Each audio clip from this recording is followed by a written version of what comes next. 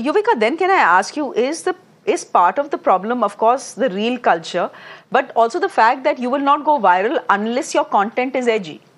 So the edgier the content, the more viral it will be, which generally pushes a lot of people to do a lot of stupid things, like what we are seeing on our screens. Absolutely. I think it's a troubling trend growing amongst individuals that for the sake of virality, they would want to go to any extent.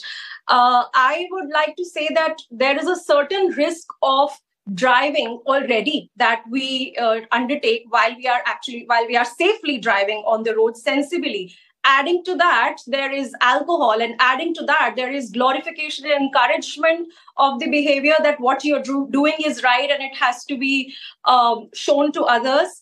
I would say that there are so many risks attached with this behavior. It's not just setting a dangerous example for others. It's also,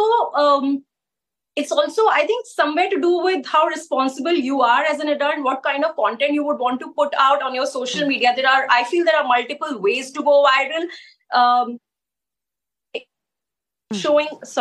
Just by showing, unmonitored adventure stunt.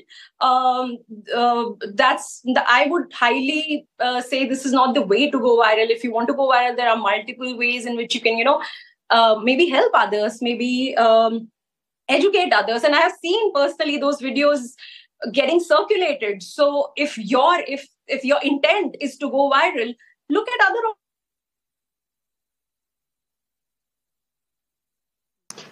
So, here's the thing. Here's the irony. Yuvika, we lost you there for a moment, but here's the irony.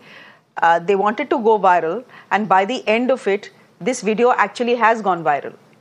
For the wrong reasons yet, yes, but a cautionary tale for everyone who thinks drinking, driving, and then trying to make a reel and recording yourself is somehow a cool idea. It's not a cool idea simply because it leaves you dead.